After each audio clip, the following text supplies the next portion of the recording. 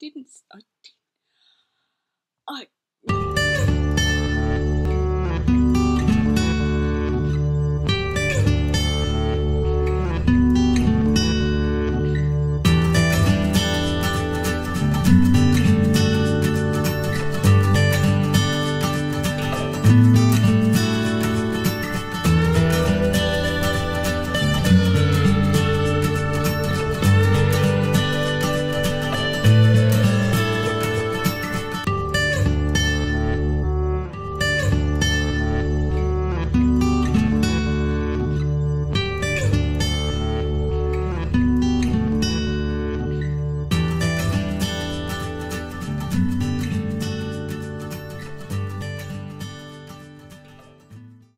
on Ravelry as Andelaine K. You can find me on Instagram as Andelaine K. Haven't got a Facebook page as yet. Getting there. Yeah, or here on YouTube. So welcome and good morning, good afternoon, good evening, whatever time you're viewing this. I hope you're having a good time. I'm going to show you some finished objects, some works in progress, and some other bits and pieces. And I've got some good news if you're interested in some artwork. Yay! The first finished object that I will show you is, let me just have a rummage right here, is, oh, I've got it all knotted up. I've been wearing it. It's the beach commercial. In my frustration at some stage, there we go. Is that the right side? No. Try that. That's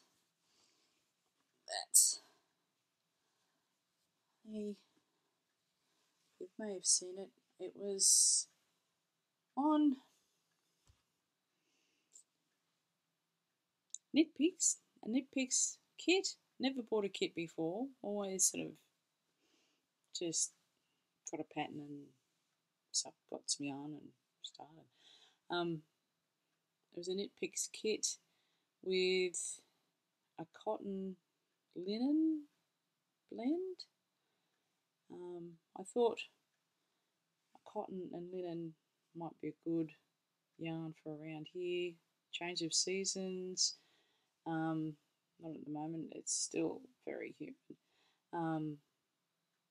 Just to be warmer and soak up some sweat because we get some still humid, yucky weather here. What can I say about it? I knit this up on, I think it may have recommended size 5 needles, but I've done it on 6 because I want it to be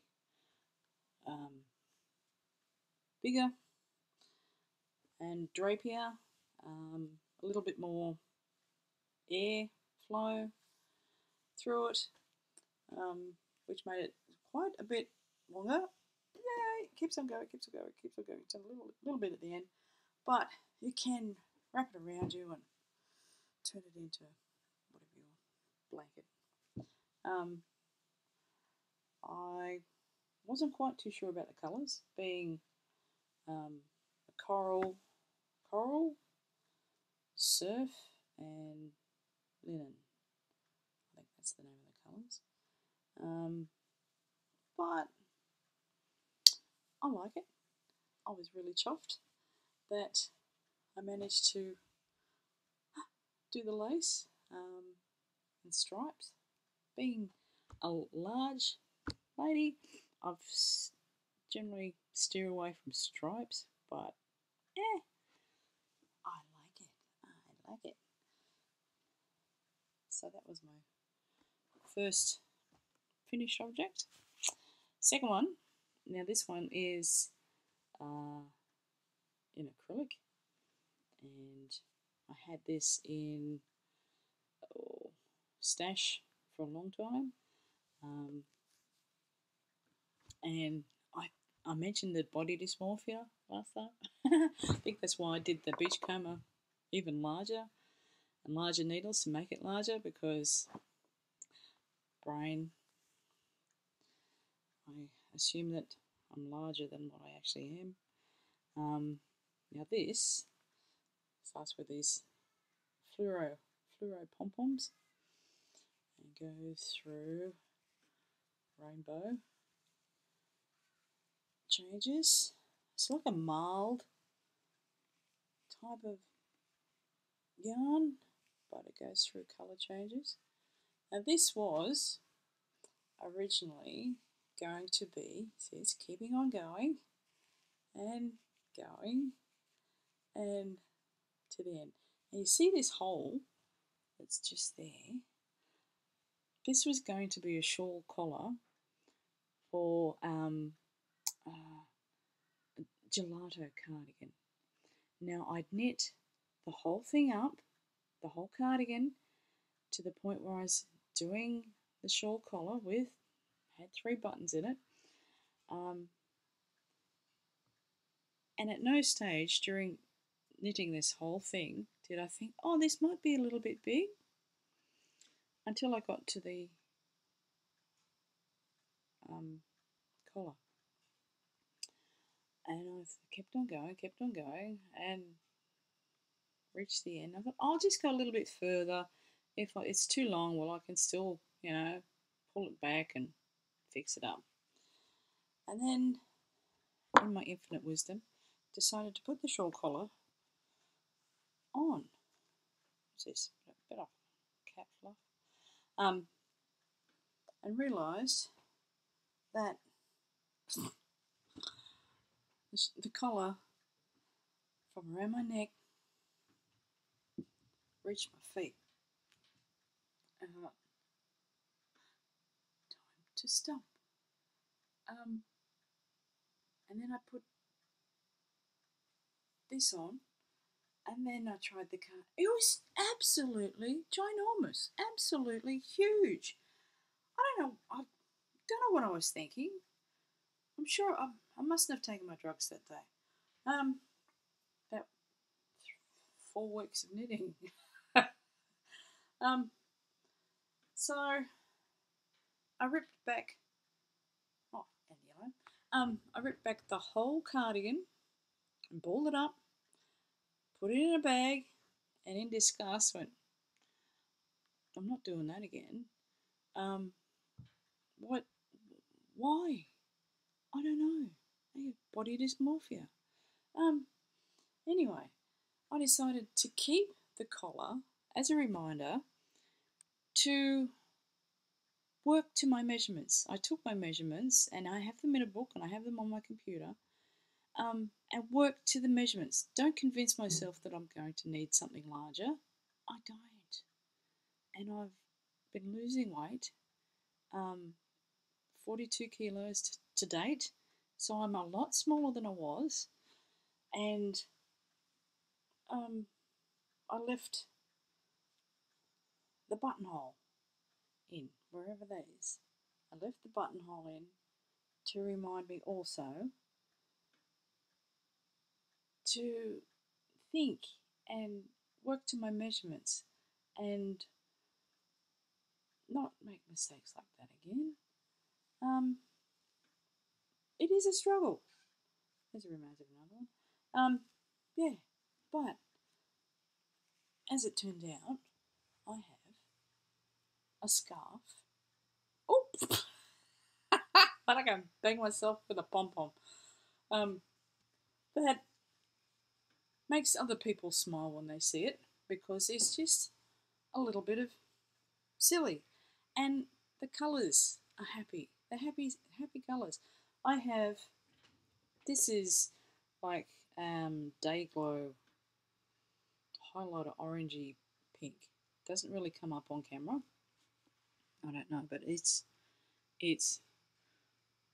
highlighter safety orangey pink colour, red, and I have a cone of that that's probably 2 kilos worth, and it's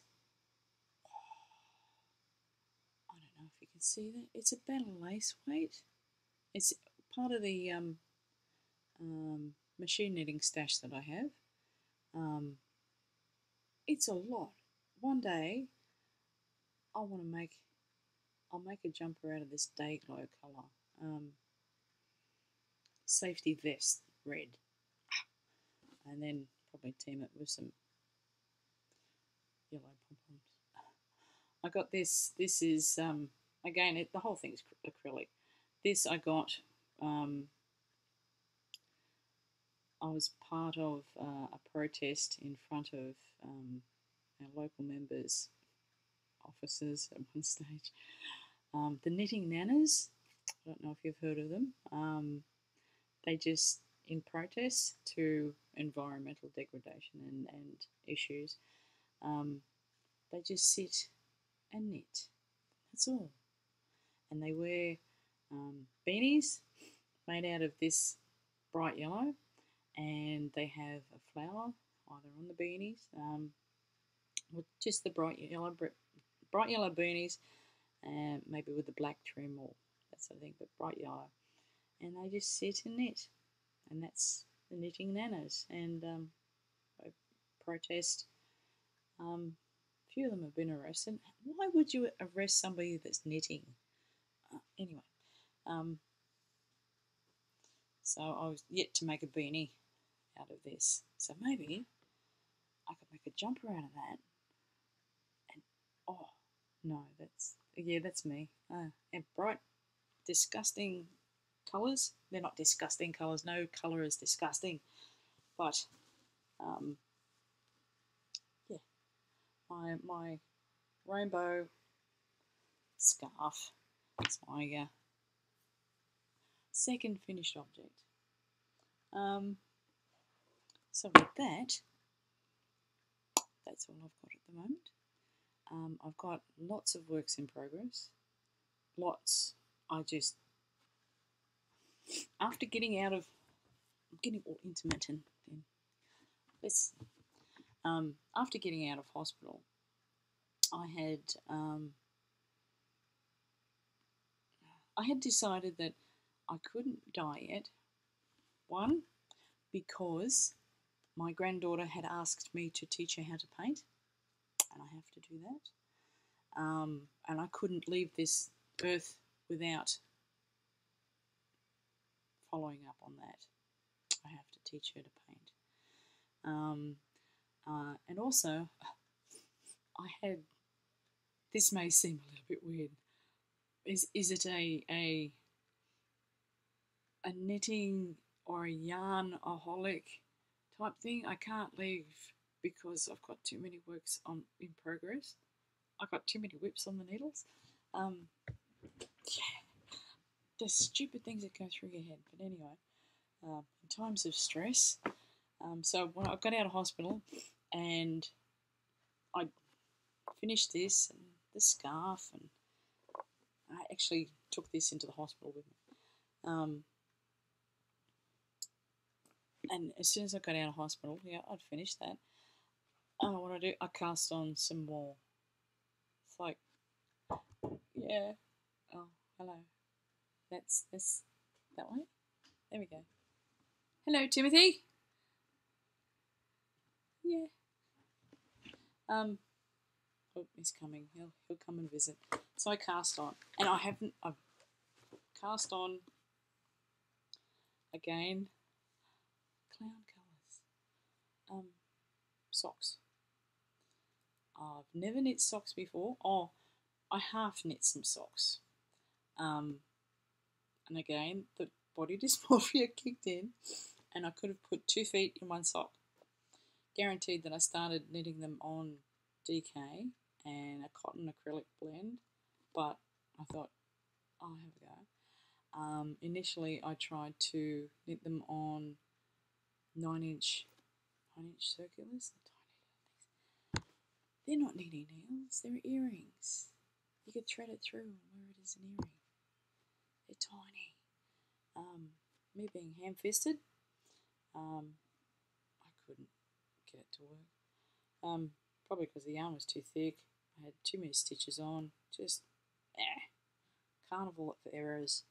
So I got out of hospital and went to Spotlight and got this yarn. It's not just socks, it's, get the glasses. I'm getting new glasses. I remember I'm blind as a carrot at best of times. 100 grams, 420 meters per ball, needle size 3.25. I think I've got something else. I can, yep, 2.75 I think. And what is it made out of? It's 50% superwash wool, 25% polyamide, and 25% bamboo. And it's in the bright multi-mix colourway. Bright multi-mix. There you go. Multi-pass.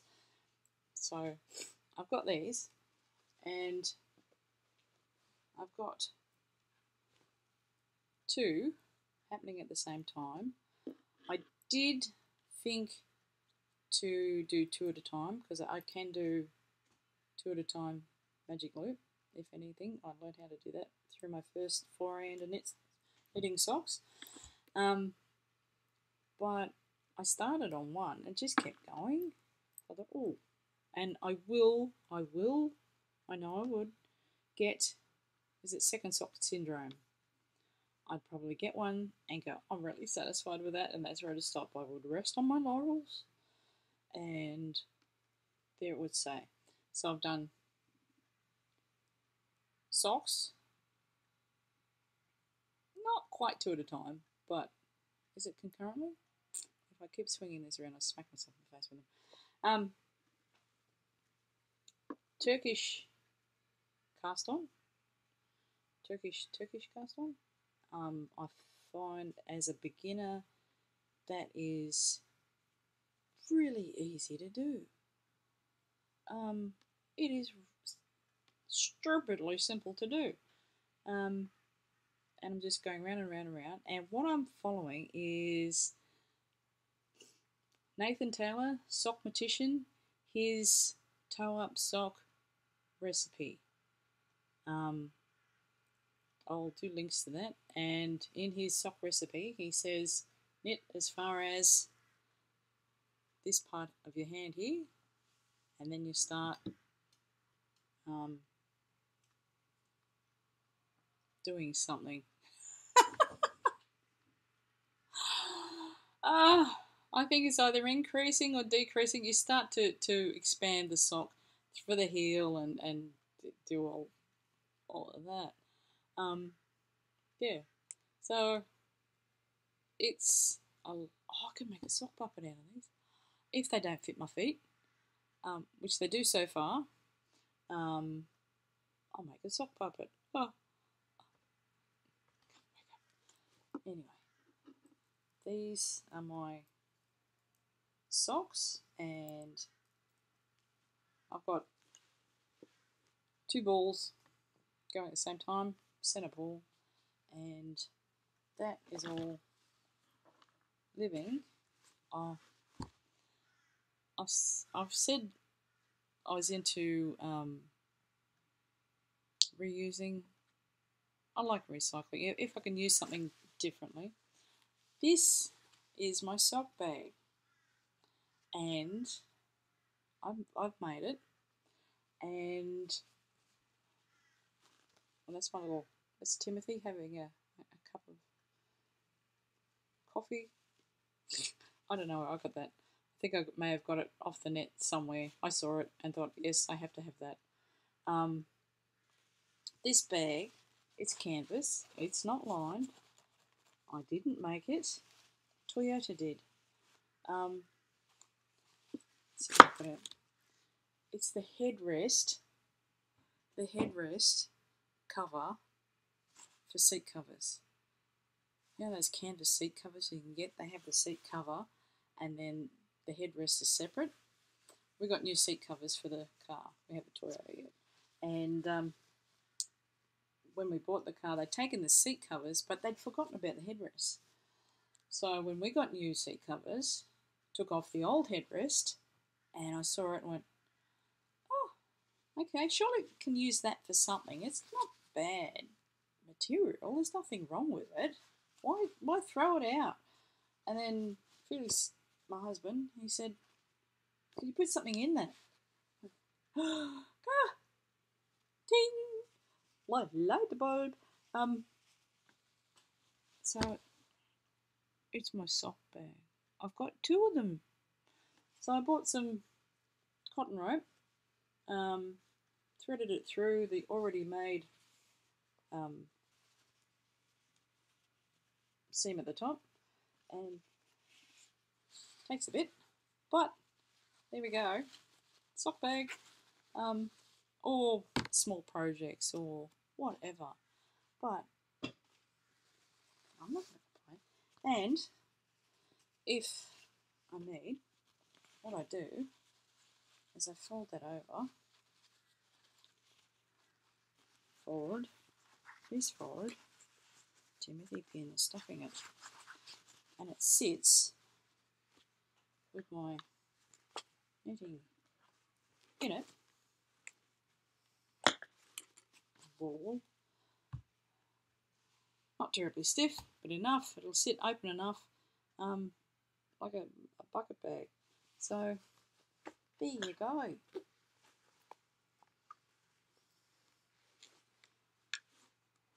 Recycle, reuse, rehome, anything and everything. If you can, do it. Put all my crap and disaster back in there. Oh! And there we go.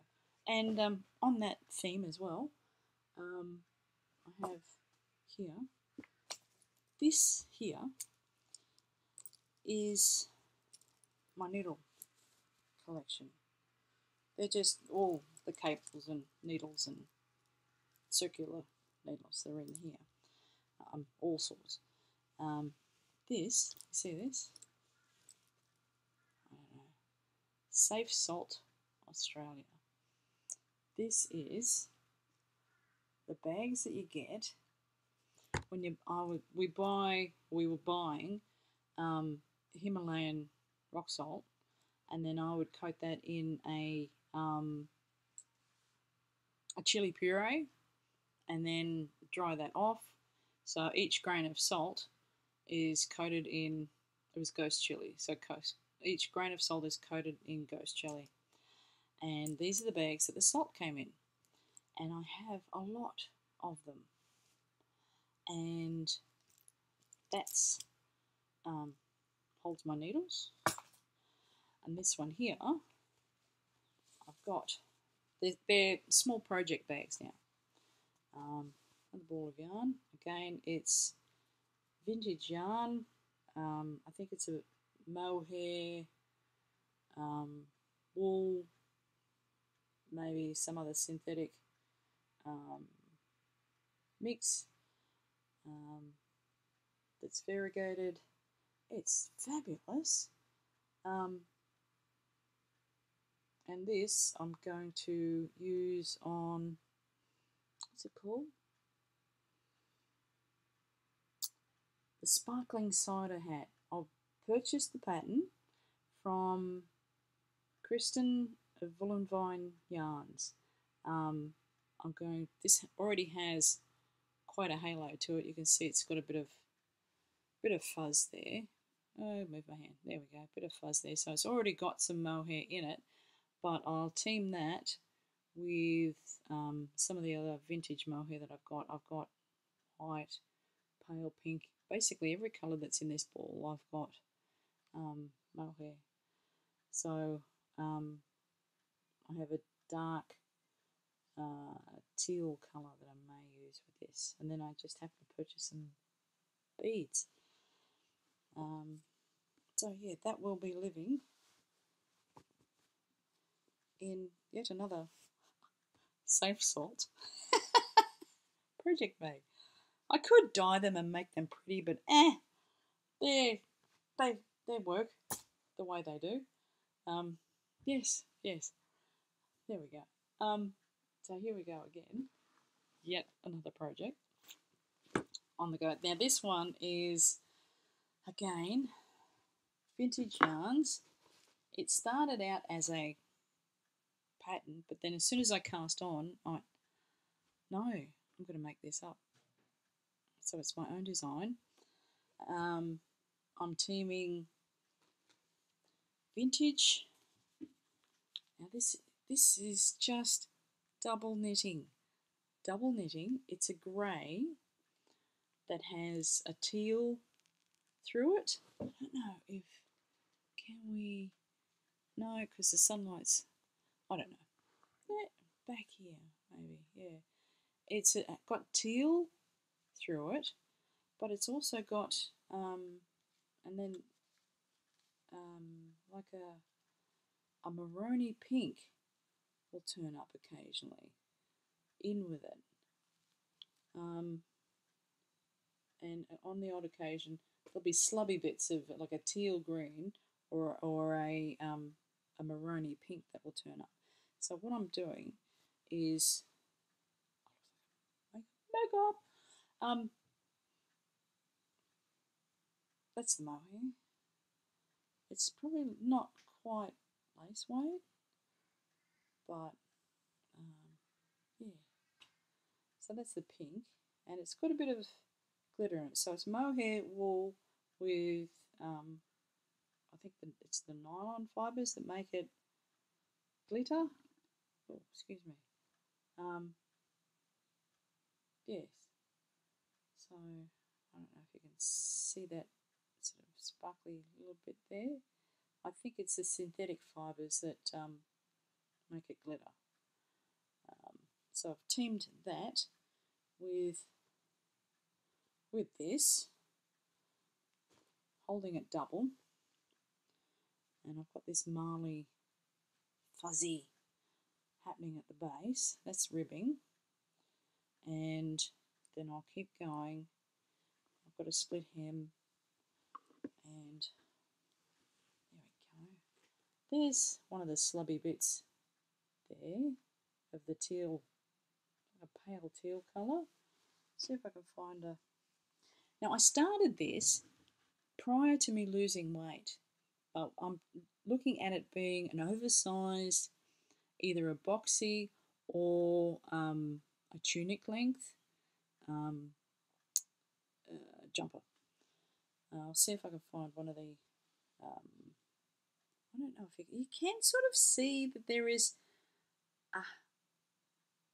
it's a pinky in some bits and tealy, come back this way, in others. So that's the slubby bit of the teal, and that there is one of the slubby bits, like it's a maroony pink in there as well. It's really unusual, but I'm not complaining. It was given to me. You may have heard of Find Your Fade. I started this when it was all the rage, and I'm still going on it, and I'd not long started to knit, and I thought, oh, it looks fairly simple, I'll have a go at that. Again, body dysmorphia, keep saying that. It is, still going, and it's huge. I know the original is huge, but I started here. This is a brown I don't know, another recycled, reclaimed yarn. This second one here is, I think it's Peyton's tartan. This one here, the pinky one, is yet another. They're all 100% wool, but I have no idea what it is. DK weight. I've got pretty much DK sport, DK sort of thing. Going back the wrong way. Now, this pinky one here, it's similar to the one that I'm going to use on the sparkling cider beanie, which is this one. So this one here is what I'm going to use, and this was a pink version of it, and there's the blue version of it. It's wool, mohair blend, and then I'm going now into like a greeny grey, which is this one just here. Again, yeah, all recycled, and from there I don't know what colour to go on to. It is, stitch count is way out to buggery. I'm just gonna keep on keeping on and just finish it and never do it again. Oh, I haven't even finished the round. I just, yeah, I've got, it's broad, it's gonna be, it's gonna be warm, I'll give it that much. Yeah, and eventually I'll have this thing to wrap myself up in, and the rest of the family. So that is a long-term project, and I've got these stitch markers in it that I've made to denote. I keep getting mixed up with the wrong side and the right side. It's probably why my stitch count is out, but yeah, pink for one side, and a little, get away from the sun. Anyway, blow out, yeah. And that is in yet another. It's even getting too big to fit in the bag. And there's a bar of soap in the bottom of it. I don't know why. It just is. Wow, the sun has really come out now. Bright light. Anyway, I'm just going to finished all my works in progress. And I just want to. I lashed out, and I bought the latest Pom Pom.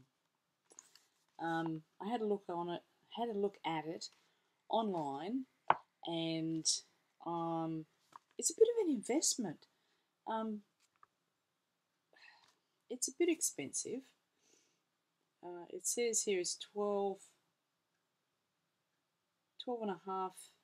£12.50 pound. Is it pound? Glasses. And in Australian dollars, the exchange rate, let me just look that up. Now it's £12.50 I paid in total $34.42. So, yeah, it could be a little bit expensive, but considering what I went through in January, I thought I'd treat myself, and also I couldn't buy myself my usual treat, being tea or special coffee or anything like that because I can't have any caffeine at all, which sucks. And that's, I know in a lot of podcasts you see a lot of people, and I'm envious, they're drinking their tea, you know, what am I drinking today, and all that sort of thing. I used to be right into teas, and I have a collection of teapots and special teacups and all of that. Now I can't have caffeine, and this morning I tried decaffeinated tea bags. Now it kind of tastes like tea, but yeah, nah. I ended up chucking it over the fridge. So this is my guilty pleasure. Buying publications from overseas. It's produced really nice, and because I was a designer in the print industry, something that is produced, you can feel the quality. The coating on the cover, and the smell of the print and the paper, it's just nice. And having looked online at the patterns that were available, I decided that basically every pattern that is in this issue, I want to make, which leads to more works in progress. And I'll have to look up yarn substitutions because I'm not going to go out and buy more stash. I have a lot of the vintage yarns and things that I've collected, and also the yarn that I'll be dyeing. So I'm not going to go out and buy more yarn, although I'd really like to. So I think I'll wrap it up there. Been prattling on at you for quite a long time. Now, being new to all of this, if there are any hints or tips on how to make things better or run more smoothly, I'd appreciate that. You can give me comments or the thumbs up. I'd really appreciate that. I need a bit of feedback. And I need to stop saying public speaking, null sounds. I should need more practice with that. Anyway, thank you very much for joining me, and I will see you next time. I forgot. I nearly forgot. I did mention in the beginning, way back in the beginning, that I was going to mention something regarding artwork. I've been asked to run a painting workshop at our local regional gallery. It's the Pack Saddle Gallery. It'll run for a weekend, and I'm really excited. The painting, I like to teach techniques because everybody has their own talents and their own filters and their own ideas of what they want to achieve when they're painting something. Now, I'd like to teach people techniques to get that creativity that's in them out of them, and to put it on canvas, on paper, on whatever. There's a hair right in front of my glasses. Can you see? Help me. Here we go. So, it's still there. Oh, whatever. So I have a couple of workshops that I have run in the past that are techniques based. I teach a series of techniques on day 1, and then on day 2 we apply those techniques that we've gone through into a landscape painting. I could do it in acrylics or in oils, because basically we're using the learning the technique. Techniques are slightly different for acrylics and oils, but I can cope with that. I'm not quite sure which I'll go with at the present.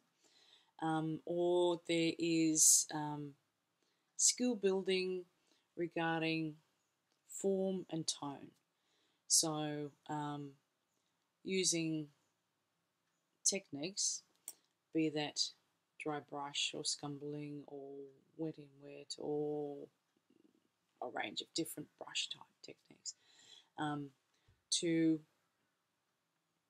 and also using those techniques with tone. So going from dark, a dark tone, to the lightest of light.